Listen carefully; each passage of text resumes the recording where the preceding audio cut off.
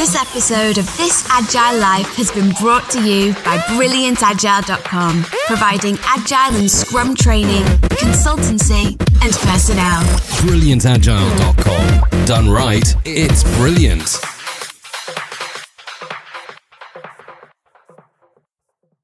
Released on Sunday, March 30th, 2014, in St. Louis, Missouri, This Agile Life, Episode 42.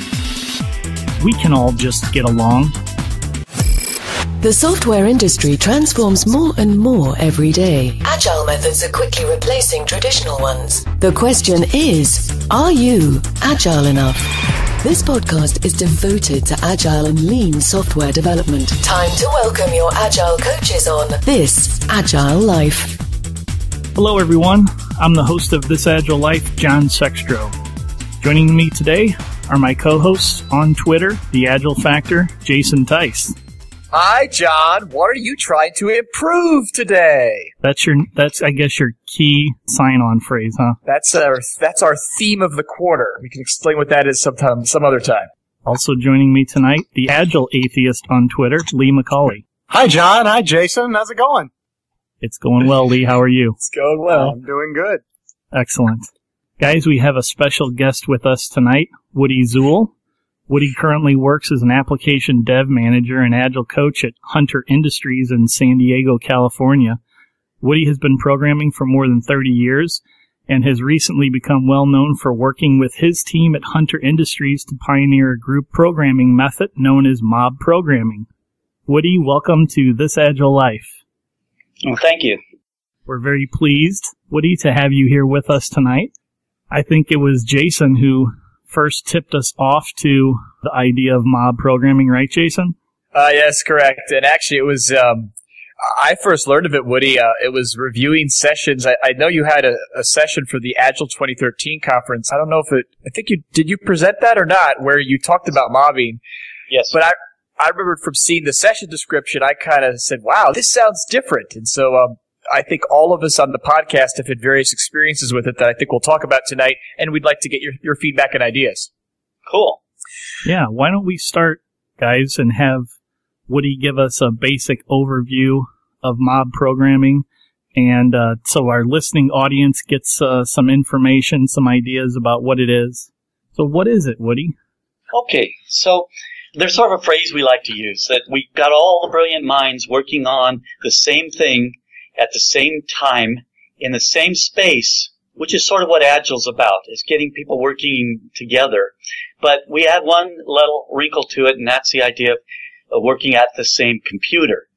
So it's sort of like pair programming, two people at one computer, but with more than two people. Three or more. With two, it's a pair, of course. And that's the basic idea. It's a bunch of people working together at a single computer instead of broken up into their own cubicles or working at their own computers at their own desks. That's it in a nutshell. It's a lot more to it than that, but that's sort of the basic idea. I have to admit, when I first heard about the idea of mob programming and when Jason brought it up and we were talking about it a little bit on the show, I thought, that sounds crazy. How could that possibly work? How could you have 4 or 5 people all working on a single computer and have them be productive? So how did you come to this idea? This isn't necessarily an idea that I had or an idea that anybody had. You know, it's not like we were sitting around going, just what kind of a thing can we do that would shock everybody and it would seem so crazy that nobody would believe it, and then we could, bring it out in front of people and look at this, or anything like that. It was completely different.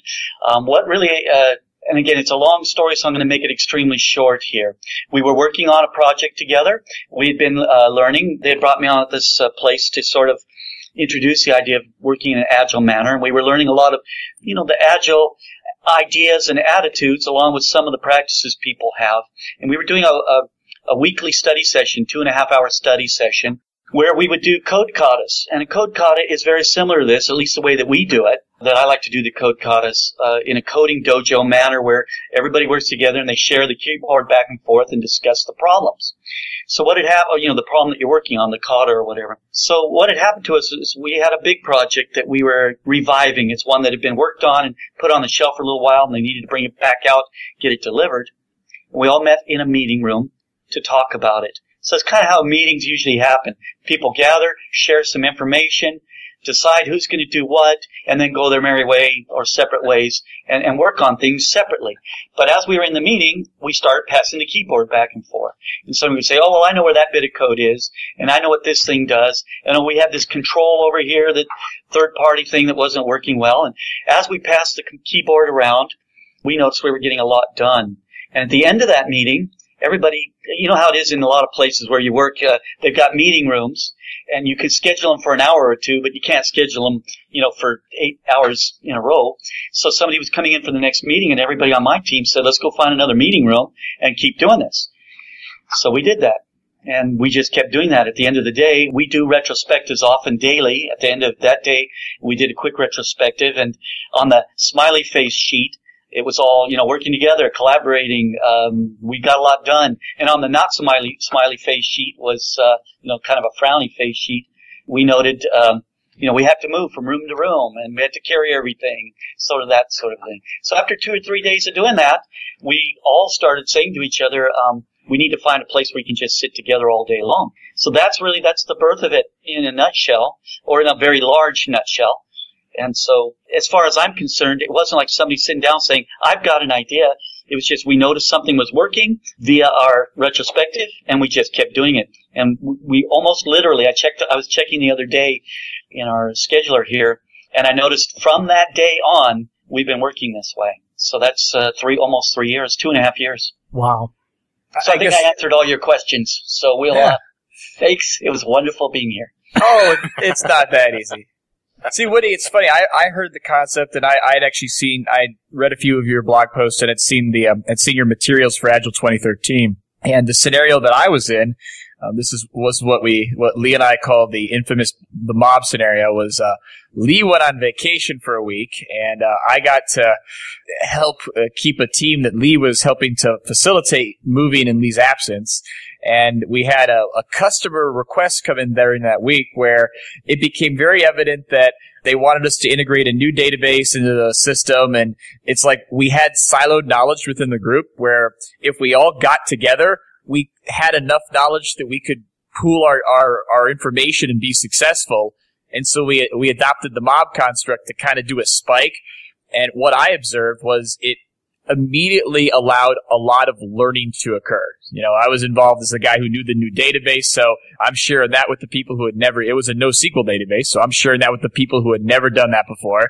I'm miles deep in how to mock out the database objects that work with that in Java, which is something that I don't do that much these days. So they're helping me say, oh, that's how you actually do that. And it was a really awesome learning environment where everyone was able to walk away having said they learned something significant. And then going forward after that kind of spike period, the team had enough knowledge spread across the team that they could go back to pairing on stories that were related to this new feature. Yeah, absolutely. I think it's sort of a two-way street in a way.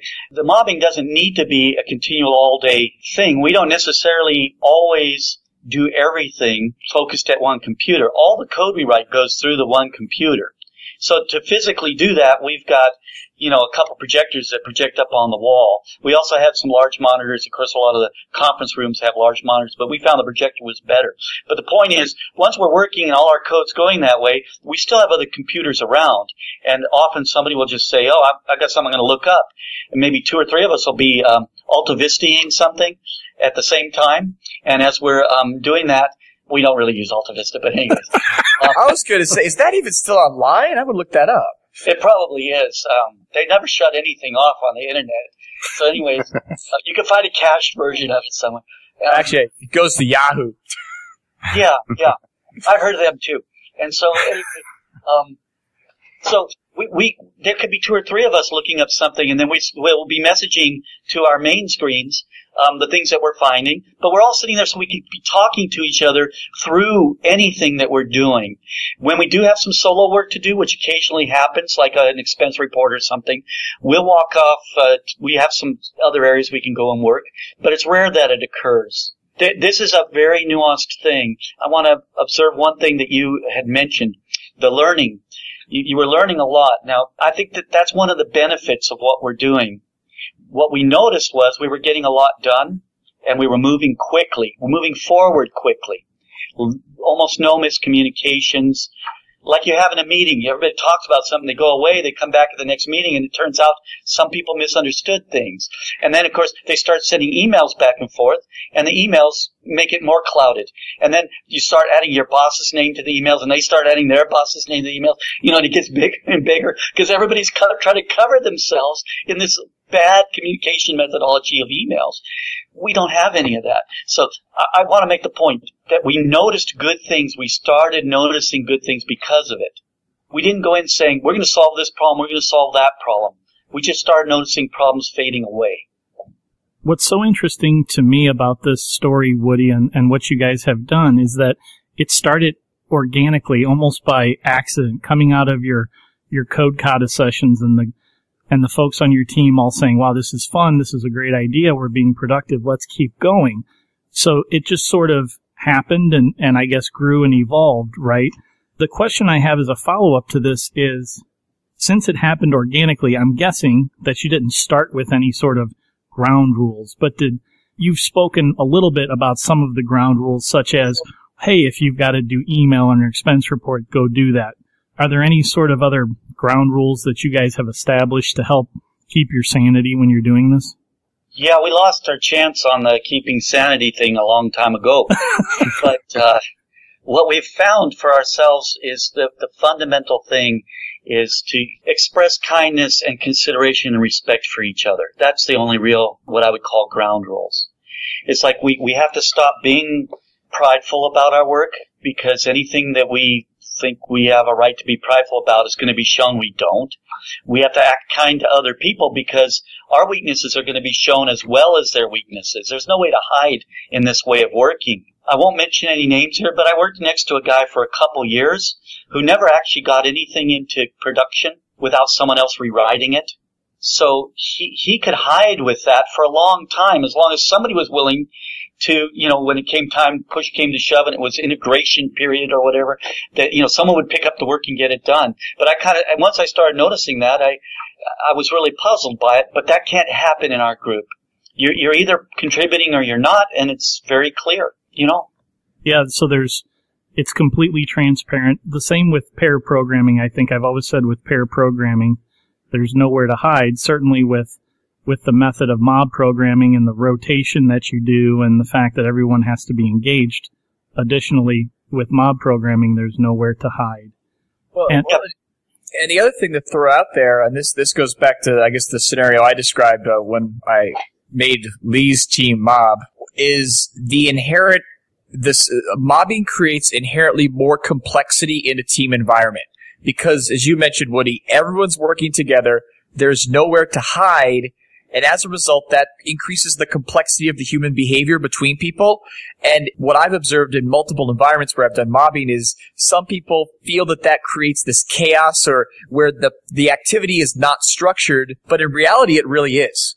Yeah, I think it's actually, I would make maybe a counter observation. Okay, if you take pair programming, and when two people are working together, they have to be able to get along well.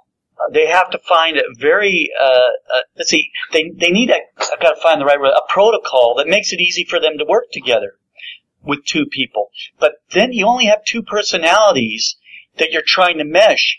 But with 5 or 6 people, you now have a kind of a balance mechanism. If 2 people in that group really couldn't pair well together, they now have 3 or 4 other people who can temper the way they work and interact with each other. It's kind of like with a couple that's always snippy with each other. Maybe, they're having some problems. They go out with their friends, and now they're on their best behavior because they don't want to come across as the 2 creepy people, Yeah. They are going to try and act a little bit more normal. And so I think we get this extra tempering of personality when we're working with more than two people. Now we have somebody in there who maybe is a little more sophisticated emotionally and can say, you guys are both saying a pretty nice thing here, but you don't seem to be able to see each other's point of view. Let me see if I can get a take on it. So you get that person that maybe has more sophisticated skills, and they bring everyone together. So I think we have found that we get a very nice flow among everybody because there's more people to draw from to balance the experience. So Woody, I have a question. We try to create a balance in our teams where we have some experienced developers and some less experienced developers, with the hope of kind of doing some training along the way while we're pairing. I assume that this is, mob programming seems to be a really good way of doing that as well. But sure. Then do you have instances where you have, less experienced programmers that feel like they're not being able to contribute and have issues with that? Yes, we've noticed a lot of these types of interactions, and that's a really good observation. I have heard a lot of people when they're talking about pair programming about how you have to have a balanced skill sets and all this sort of thing, and I don't doubt that in a lot of situations. But on the other hand, we kind of have a heuristic we work with. The idea is if you're not contributing something or getting something, then maybe it's a good time for you to go off and work on something alone, which rarely happens. The point is it's not a matter of you contributing necessarily. It's a matter of you contributing at the right moments. And the rest of the time, you're either getting something from it, or you're at least helping keep the flow of everybody, because there's sort of this idea of a group memory. And where somebody will be sitting there working on something, and then two people go get deep into it, and then as they come back out of it a little bit, they'll say, now, what was that thing we were talking about a few minutes ago? Somebody's going to remember it. And they say, yeah, it was back on this. So there's a whole lot more going on here than just, am I contributing every second, or am I learning something every second? In fact, I would kind of, I don't know what other kinds of works you guys have done, and then you've got an audience out there listening to us, and who knows what all their backgrounds are, but I've got a pretty varied background. And in my past, for example, I worked on some installation crews that were installing, in the construction world. Well, an installation crew might have 5 or 6 people. One's operating a crane, another one's in the crane. There's 2 other on ladders. There's some big heavy thing they're moving around. All these people have to be involved, but not every second. When I'm lifting something with the crane, and there's a guy in a bucket up above, he's not doing anything for the moment till the thing's near where he can work with it, and so on and so on. But if we would do my job of moving the thing up there, then we'd stop everything, and then we'd say, okay, now we got to get something up into the bucket, and so on. Then we wouldn't be flowing our work. So everybody's at the right place at the right time to contribute to an overall thing that's happening. Now that might be more complex. Maybe I explain it more complex than I need to, but it means it's not so much about contributing all the time or even getting something all the time. It's about being there to contribute at the exact moment where we all get the best benefit. Well, and Woody, what I really like about what you just said is it was the word contribute. Because, I know a pattern that I see a lot of teams do, and I know, actually, Lee, you see this all the time because we work in the same organization. Teams have a turnaround meeting to effectively have a discussion and make a decision, which then inevitably maybe a pair or a person, they take the action to go do whatever the decision was. What's great about a mob is, the whole team is involved in that, and there's continuity between the discussion to have that decision and then actually getting it done. So it reduces the feedback loop, and there's great, because I've seen teams that they have a turnaround for 20 minutes, then a pair takes the result of the turnaround, starts working on a story, and in the course of working on the story, they change the outcome of the turnaround just working independently. Yeah, so there is a very rapid feedback that's occurring here. From a point of view that the decision gets made, we take action on the decision, and we all can see the results of that decision immediately. And if it's not a good decision, which I would argue you can't have a bad decision in this, because as soon as we see that something's not working the way we want, someone on the team's going to say, you know what, there was that other thing somebody sparked in my mind a few minutes ago, let's try this instead. And so we quickly get through problems that might block a team for a week, because of the way communications happen in teams. Like the next morning at a stand-up meeting, someone brings up something, oh, I was working on that thing and then this happened. Well, the hope would be you would just go and have the discussions, but it's much harder to get everybody on the same level understanding of something when you have to go and get them up to speed all the time. This is the idea of alignment, really. So we're in this sort of a constant alignment. It's like if you're driving your car and you hit a pothole and all of a sudden the wheel goes out of alignment, right? Yeah. So it's like, it tweaked something. And now you got this wobble in the front end. So what are you going to do? Stop the car, correct the wobble, and go on? That's what you'd like to do.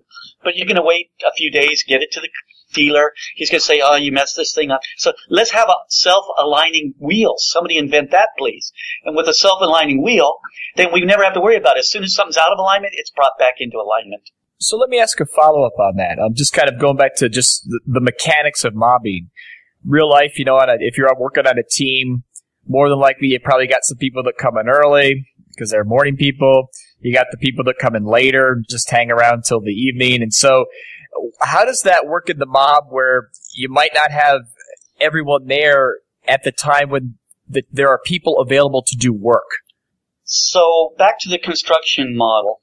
I've got a guy operating the crane, a guy in the bucket, two guys on ladders. One comes in at 10 o'clock. The other guy goes out to lunch at 10 o'clock. Is this going to work? Well, no. There's a limitation here. So we have to realize there's some constraints. We could probably say, okay, we're going to have core working hours. With the way it is on a team, maybe 2.5 hours of core working hours, because everything overlaps, people's lunches, people's exercise, and all the things that they do during the day.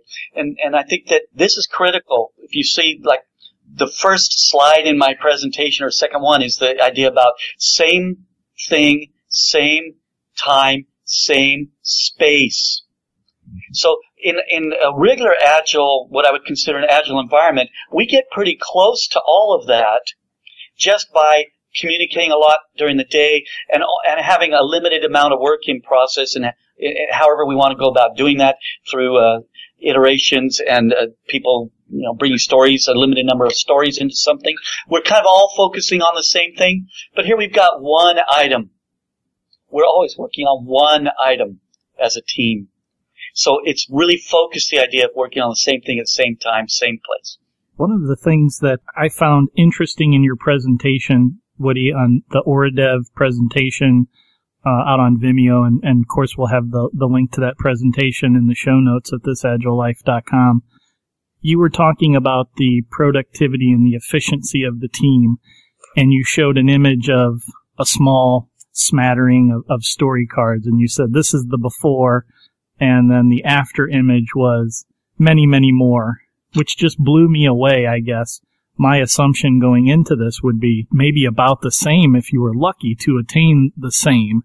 It seems counterintuitive now to think that way because there's so much that the team can do. You said with the communication, everybody being in sync all the time. If you needed someone that had a particular area of expertise or knowledge, they're right there. They jump right in, participate, and keep everybody going. I'm imagining, Woody, that you get a lot of questions from people about the efficiency and the productivity. I know I certainly did when we started with pair programming. So did you have to explain to management at your place of work how this was going to work, or did they just kind of give you some rope, take a leap of faith with you guys and say, go do it? How did that all happen? First of all, yes. The productivity thing is something people always will ask. How can this be as productive? I think we put way too much emphasis on the concept of productivity when we should put the emphasis on the level and quality of outcome. So you can produce a lot of stuff that makes no difference. The rapid feedback that can happen from a continual deployment or at least a daily deployment and all the good things that we're learning about in Agile can far outweigh what we used to think about as productivity. Getting story cards done or story points through, those kind of ideas, you could hear the negative tone in my voice. That's not productivity. It's no more productivity than saying we finished the requirements phase. We finished the analysis phase, and now our architect is finished. So what is productivity? It's not nearly as important as it is getting a lot of good stuff done. The term productivity can be a little distracting because we want to measure things. So let's talk a little bit about convincing management. What's important to me is that the people that we're doing the things for, and you can call them stakeholders or your customer or whatever, that they're happy, that they're getting a lot of things done, that they're seeing continuous progress, and they're getting to use the software much earlier rather than later. So convincing somebody that that's a good thing, it's another one of those things that just fades away once you start doing it. People don't keep asking, when's this going to be done? Because they know they're just going to keep getting good stuff continuously. So, but I will give a lot of kudos to my boss who gave us the freedom, and this is something that I think is critically important. It's the role of leadership in this is to give an environment where the team can figure out how best to get things done. If we don't give them that environment, then what we're going to get is somebody who doesn't understand how the work is getting done or can get better done, telling a team who should naturally know better, telling a team how to get that work done. So that's this concept of management, that somehow a manager is supposed to know the better way to get things done. I've never met a programmer, by the way, who couldn't figure out some better way to do something. And if they're given the freedom and respect to do that, they'll find a way to do it. It's sort of the theory X and theory Y or whatever people. Are people lazy and want to not get stuff done? Or are people excited about getting stuff done? Are they interested in making things better? I think you give them the opportunity there. The vast majority of people are interested in making things better. So my boss here pretty much recognized that these are some pretty smart people, and me. And so these are some pretty smart people. Let them figure it out. And if they come to me and say, this is what we're doing, then go for it. We'll see soon enough whether it's good or not. And we've continued this way for quite a while. Did you guys have any dark days where you didn't feel like it was working, or where you weren't getting along? Or did you have any difficulties along the way? Or was this all just sunshine and sugar and spice and puppy dog tales from the get-go? Well, actually, that's the title of my next book. There we go. No, I haven't written it. Yes and no. I mean, it's kind of like with any group of people. I mean, like if you got some buddies and you get together with them often, one guy's down, the other guys are up. It balances things out for you. You know, a couple guys might even get into it and everybody kind of slaps each other on the back afterwards, you know. So I don't think I wouldn't say we had any times at all that I can think back on. There have been some little things where we perhaps didn't agree on something, but we have some very easy heuristics on that get us right over it. So, you know, just to use an example of that, if there's two people who are very adamant about a specific way to do something, then we'll just automatically try one or the other. Nobody takes offense at that. We just say, oh, let's try that one. No, that's not working. Let's try that one. Oh, that's a little better. And then by that time, somebody say, oh, I got another idea. So try them. It's the idea of there's a blocking mechanism that happens in decision making where we're reluctant to make a decision, so we gather a lot of information, a lot of people signing off on it. And then once we made a decision, we really have to be strong at protecting that decision, because people can say, oh, he made a dumb decision, you know. And so the idea is we share these responsibilities. So we haven't yet really had a case that I know of where I would say we had a dark time or a serious problem. I guess the question I'd throw out there is, I guess when we talk about the efficiency piece, Woody, and I actually, even as a metrics person, I value the collaboration. But do you have any thoughts on when a mob becomes too large that it loses some of the efficiencies of mob programming? So that is another question, the productivity and how big can the mob get, that I always get asked. So the productivity one, I'll start by saying I don't know and I don't really care. Let's measure that. Maybe I don't care. Let's talk about the number of people. So we've had as many as 12 to 14 people working at one time. Now, I don't know that I could keep that going for more than a day or two, you know, that we would start feeling like got too many people there. But when everybody's interjecting stuff that's important at the right moments, we've moved through some big, complex things with that many people. Now, we have also done it as an exercise with 16 people at a code camp or something like that, or a conference, where everybody stayed engaged for 3 or 4 hours on a single thing we were working on. But, you know, that's a little different than work. So I would say this. if I had 1,000 programmers and we were given the freedom to find the best way to work, we'd figure it out. That's a good answer. So then, I don't care, you know. You know, Woody, one of the things you talked about at the beginning of the show was that this is obviously not for everyone, right? Not everybody is going to be able to work in a mob. Yeah, I agree wholeheartedly with that. If I were to get a new team member that just couldn't fit in, I wouldn't try to force them to fit in. You know, if we brought somebody on, of course, when we would hire someone, we were going to hire them for the ability to get along. That's be part of what we're looking for, perhaps. But yeah, I don't know. If somebody came on that just couldn't fit in, I don't feel it'd be appropriate to force them to fit in. Sure. And from like a Myers-Briggs perspective, I always end up a little bit on the introverted Yes. side. Even though I'm a podcaster and stuff like that, I still always come out a little introverted. And I guess the thing about that rings true with me in terms of the introversion is that anytime I do spend time pairing or spend time working in a large group, that drains me of energy rather than filling my tank with energy, which is usually kind of the key differentiator from introverts to extroverts. Interesting. So I'm not a psychologist, so I don't know much about these things. But I know in those same tests, I always come out as an introvert as well. So I think those tests are broken. But I do think I really like working alone. So I'm not saying that everybody should just work this way. I've worked with a couple programmers who were just super brilliant, and they worked best, you know, very isolated with, when they could be alone with their thoughts. I don't have a problem with that at all. It's just that, on the other hand, most of the guys on the team, most of the people on the team here, I think they're sort of introverts as well. So I think we can find a way to we can all just get along.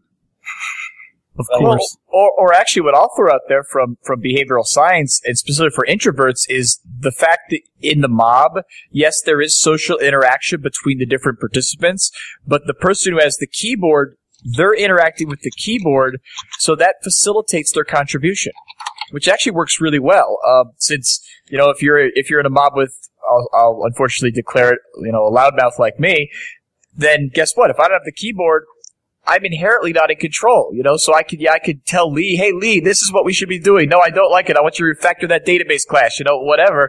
But Lee's got the keyboard, so, you know, he's on the console, and I think for an introvert, that's empowering. So that's really good because it helps level the playing field. Jason, all of that energy that you have, and God forbid you have a ton of energy, you would exhaust the hell out of me with all of that frenetic jumping around and, we gotta get over here and do this and you know. If we were mobbed together, I would hurt you. Yes. Someday this podcast between you, John, me, Lee, Amos, if Woody could come along, we all need to do this, and someone will come out not alive, probably me. But well, there's a couple. There are several very interesting points being brought up in this. First of all, with the ground rule of the kindness and respect and consideration, we would probably be able to find a way to work together. But another thing is, so your style, Jason, is a little different than mine. The keyboard role, the way that we work, the keyboard is merely translating. So maybe this is part of the mechanics we need to cover. The purpose of working this way is so that we can keep the discussion about what we're doing active and alive. And that is important to have happening and not interrupted by the keyboard. When we get at the keyboard, we have to start thinking in code. Otherwise, we're not getting our ideas into the computer. And that changes the way our brain works. So I would say, you know, and again, I'm not a psychologist, but I have read some books about this stuff. And I think the human brain is actually very much in tune to thinking visually. But by having human language, you know, the first people that started actually vocalizing and speaking to each other changed the nature probably of how our brains work. When that started happening, we started using these abstract things of words to mean something else, and it changed the way we start thinking. And I think that narrows down quite a bit when we got a computer language. Yeah. So what I'm trying to say is that we are programming at the human level as what we call the navigators, They're talking about it, and then we have to be able to express it in such a way that the translator, or what we call the driver, can translate that into code. They're not the one in control. They are merely there because we have no other way to get the code into the computer. So we actually ask usually, if you're at the keyboard and you really start getting the ideas, you would then give up your time at the keyboard. Someone else will sit down. The point is to be able to communicate well the ideas at a human level, which means on the whiteboard, and it means by spoken language. If I can't explain something well enough to you as the driver to get it into the keyboard, then I haven't yet thought through well enough how to describe it. So that means my idea isn't fully formed. And the discussion that goes on among the navigators is the real programming, as we come to a clear understanding of what we want to translate into code. It starts flowing, so I can give a driver an instruction. Like, we're going to need a collection class of customers that we can iterate through, and we're going to want to do some sums on it and do some other aggregate things. And they can start coding that without any more instruction if they're that good of a programmer. And now the rest of the team can start talking about, now what are we going to do with it, and what's the result, what is the report going to look like, and things like that. So we're kind of moving, it's not one mind coding, it's sort of like a group of minds coming to a better understanding and getting it translated into the computer. So I probably said that too many different ways, and now everyone's confused. But that's okay. No, actually, I think, Woody, that's actually aligns to exactly a couple of things I know I've had to coach in mobs. Number one is when I like to call it the driver goes on autopilot and starts doing things that have not been communicated to the group. And as a coach, I've actually had to guide to say, hey, just because you have the keyboard doesn't mean you can go off and do whatever you want. Maybe if you've got an idea, I actually really like your idea about asking someone to respectfully step away and to ensure that idea is well understood. Say, hey, Lee, can you be the driver now, and I'll explain my idea, and we'll work it together. I actually really like that idea, because in the past I've, coached people who maybe they kind of wanted to be keyboard hogs and say, hey, at least if you're going to do that, if you have the idea and you're really rolling with it, please explain to the group what you're doing as opposed to just typing. So you make an extremely good point here, and I want to emphasize it. We have trouble releasing ourselves from the keyboard. That's a habit that we get, and it is a difficult thing to break yourself of. And so the ability to just step away from the keyboard, like when I do these as code kata's at code camps and stuff, I just ask when the timer goes off, everybody puts their hands in the air. So we get the habit of everybody putting their hands in there, because in the code katas we do a 4-minute rotation. So we'll get, you got your 4 minutes at the keyboard, but you're not the one thinking. There's a navigator that's assigned in the code katas, a little different with our mob, but when we're doing this as a group exercise, the navigator is assigned and the driver is assigned. At the end of 4 minutes, the driver gets up, the navigator sits down, and the next navigator in line comes in. Now it's that navigator's idea, and I normally will ask a question if I'm facilitating that. Where are we taking this next? And they say, well, I'm going to finish out the pattern that we just started. Or, well, we've just ended that pattern or that little bit of code, and now what I think I need to do is this. And then we describe it in English. So the person at the keyboard can put comments in that just are what are we going to do? So we describe it in English. It seems clear enough. Now we start coding it. As soon as the code, each line of code that replaces a comment, we remove the comment. So we get that into the English. Maybe we first describe it on the whiteboard, then it goes into English in comments, and English because I speak English, and then it goes into code, whatever it happens to be. I speak many code languages, but right now here we're using C#. So in it goes, and then it's done, and the comment can go away. So this is the process. Because we express it out loud, it's getting vetted. It's getting the code reviews happening in real time, because we always do TDD. It's always test first. Then we have tests in place, and you describe your test first. That's the best way to go. So you describe that in English. You code the test. You don't code by intention. You know what these things are. We code by intention. Then we can decide right then and there, this is good enough. No, it needs to be cleaned up, and we move on. I covered 10 different topics. Sorry. What I think is amazingly groundbreaking about this, and maybe it's just me personally, I'm gesturing with my pencil and everybody's making fun of me. What I think is amazingly groundbreaking here is that in pairing, the position of power is with the keyboard. And that causes issues, I think, in pairing at times. And in mobbing, the position of power, when you're actually expressing ideas and having your ideas turned into code, is when you're predominantly not at the keyboard. Because the person at the keyboard has turned the brain off, and they're kind of just, as you say in the video, they're just the fingers, right? They're just the robot that conveys the ideas, takes the ideas, and converts them into that code. But it's really the other navigators, the word that you use, Woody, they're the ones that are developing the code. They're the ones that are having the ideas, and they're telling the driver, the person at the keyboard, let's do this now, let's do that now. And of course, that person makes some intelligent decisions about how to use the IDE, etc. But I think that position of power is then distributed through the mob and the navigators. And so you don't have that, give me the keyboard, having the keyboard gives you somehow the power in that relationship.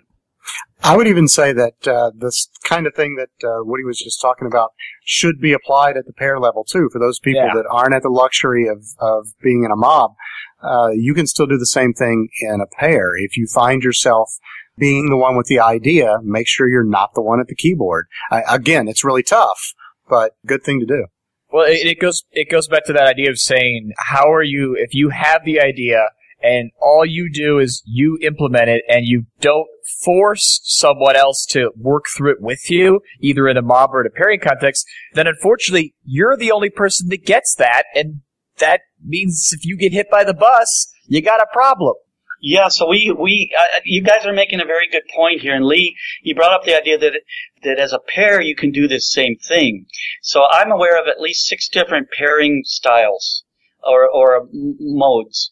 And I learned those over the years, different people showing me their own ideas about pairing. The guy who showed me this particular model was Llewellyn Falco. And the moment, and I have to say maybe my big strength is when I see something that's good, I usually catch on kind of quickly. I go, I've all these years, and now I see how good this can be. So it's like that's what happened here. I liked pair programming. I won't work without a pair unless I absolutely have to. But here, Llewellyn's going, well, this is how I like to work. And then we started on something. We were doing some open source stuff. And within minutes, I'm going, well, of course this is the way to work, And he started rambling on as I was working. He was navigating me. And I could see he would give me stuff, and he could tell I had enough to work for a few minutes. And then he would be just in a thinking mode, not saying anything. And I'm what we call the smart input device. We don't call it a robot. We don't call it like a dummy. It's the smart input device. It's the person at the keyboard. Because the keyboard itself is sort of a dumb input device. It can't do much until someone clicks on it, pushes buttons. So I can code, so he can say something. It's just like I said a moment ago. If the level he needs to navigate at is click the X, click the D, then we're never going to get anywhere. But if he can say, go to line 32 and let's create a board object. We're going to make a game, they're going to do a board object. Then spin up a couple player objects. Well, we don't have any of these objects yet. It's things that's in his head that we're going to have shortly. We're coding by intention.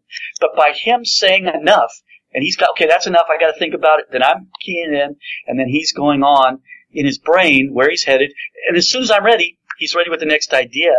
This gives breathing time, where we're not constantly this task switching of going between programming idea, code idea, programming idea, because programming is what is this going to do, and coding is translating into something that our limited programming language can understand. We don't want to use that limited language to think about the bigger concepts. But we always end up doing that if we're not careful. Now, I'm not trying to sound too preachy here, because there's a million right ways to do anything. And I know I just have a couple nice ones that are working for me right now and working for our teams. There's other better ways. Next week, somebody's going to come up with something better, Maybe we'll find, because we've gone too far this way. Single programmer, solo, pair programming, mob.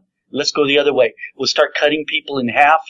Maybe put one part of them in this room. Something intriguing is going to come along. So I'm being a little bit silly, but Jason can code standing on his head. Let's try this next. No. I like this. I'm waiting for the laying down programming. I did the treadmill. That wasn't bad. So you see, you guys are already moving past these ideas. So, well, the brilliance of the crowd. So, guys, we're getting close here on time.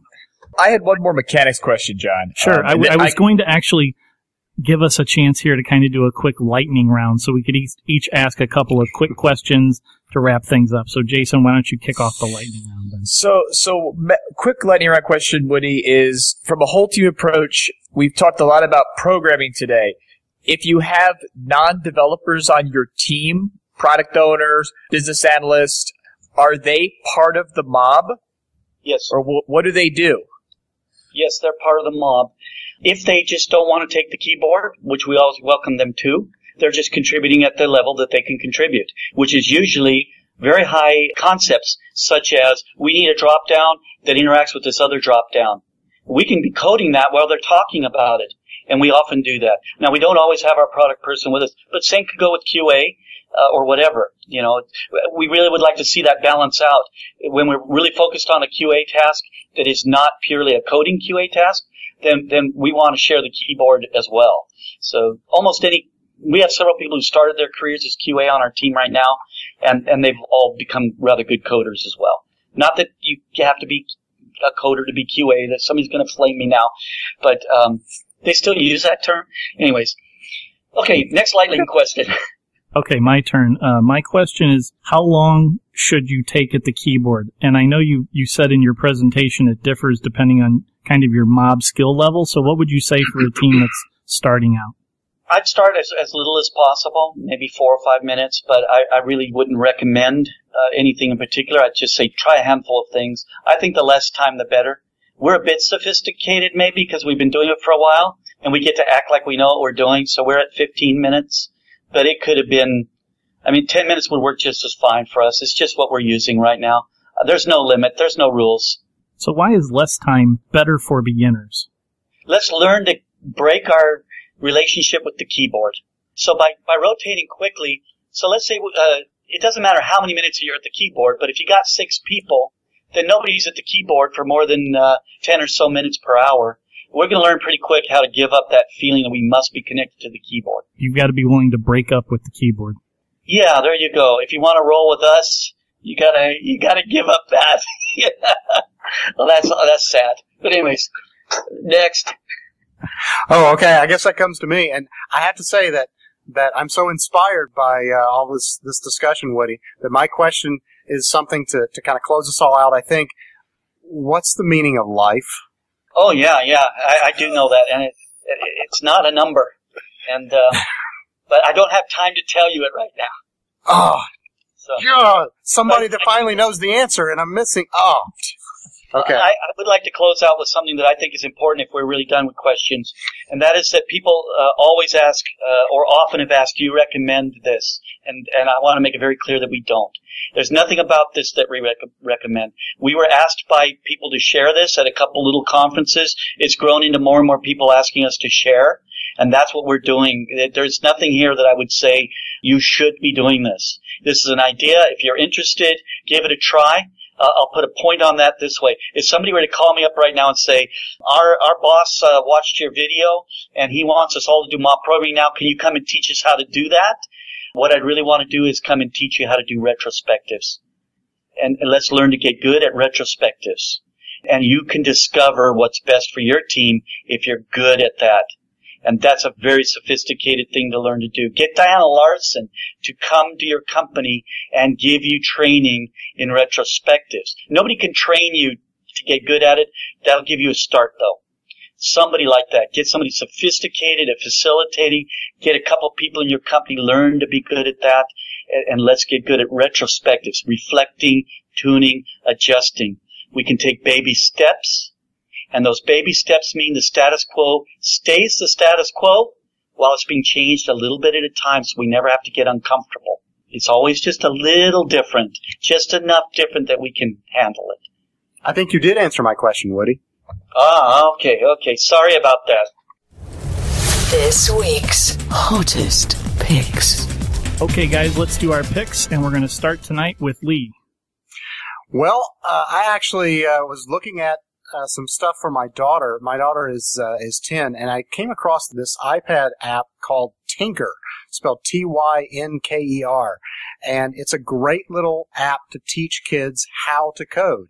And my daughter loves animals, so in this particular game, the free version started out with a little dog that had to find its family, and you had to program the dog, starting with barking it, getting it to bark, and then getting it to run forward and bark. And it's a really great little way to teach kids how to code without they learn the concepts of coding without necessarily using a particular language. And my daughter loved it. I mean, she got through several levels of this thing after we bought the whole app for, I think, $3. And it was awesome. It can be used for kids as young as first grade, all the way up through high school, depending on how complex you want to get. And I think for definitely those kids under about 12, it's an excellent, excellent resource. So that's at www.tinker.com if you want to see that. Tynker, yeah. Lee, did your kids participate in the Hour of Code at school? They did not. No, I wish they had. That would be awesome. All right. Well, tinker.com. We'll check that one out. Thanks, Lee. I think I'm going to download that one tonight. Okay, Jason, what are your picks? So I have 3 this week. So as usual, this is not enforced. You can have as many as you want, right, John? So my first, for those of you that might be new to this Agile Life, we're based out of St. Louis, Missouri, although we have people join us from all over the place, like Woody's tonight join us from outside of St. Louis. But I just happened to stumble into, we have 2 Agile groups in town. One is called Agile Link that actually John's presented at before. But we have another one called the St. Louis Agile Users Group. We'll put the link to their LinkedIn site on the show notes.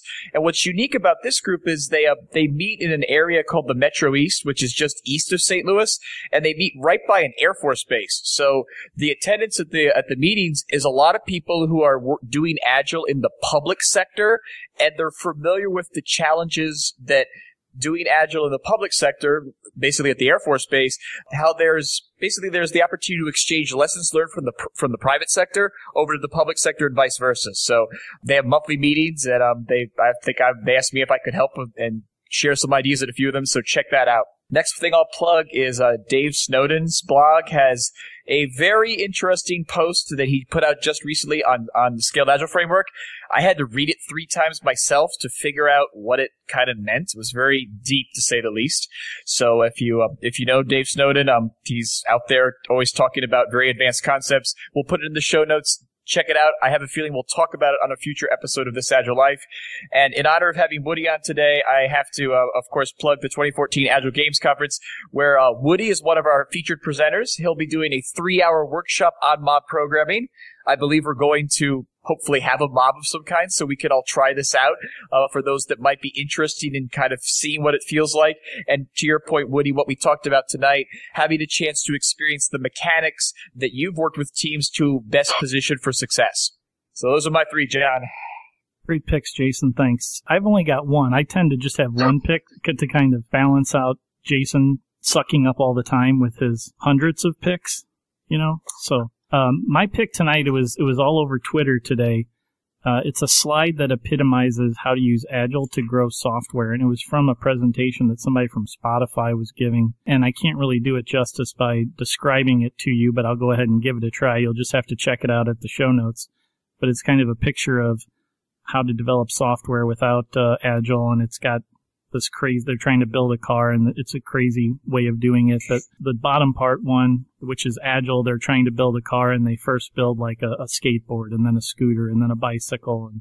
And I just thought that was kind of the perfect little pictorial image of growing software with Agile. So check that out in the show notes. Okay, the position of honor goes to Woody. Woody, what are your picks tonight, sir? Excellent. So, of course, I was talking about Dan Larson and Esther Derby's book, The Agile Retrospect, is making good teams great. So we got a link to that. I've been to a few places over the years to visit, and I've seen that on the shelf, like in a brand new state, and it should look all beat up and worn out, and the cover partly ripped and all that. So learn that book, read what's in there, internalize it, invent your own stuff. I'd also like to talk about approval tests. We use a lot of approval tests. If you guys haven't talked with Llewellyn Falco, had him on your show, he's done some brilliant things. And that's a wonderful, we use the approval test library in our unit tests. It's been ported to many, many languages. It's free, open source.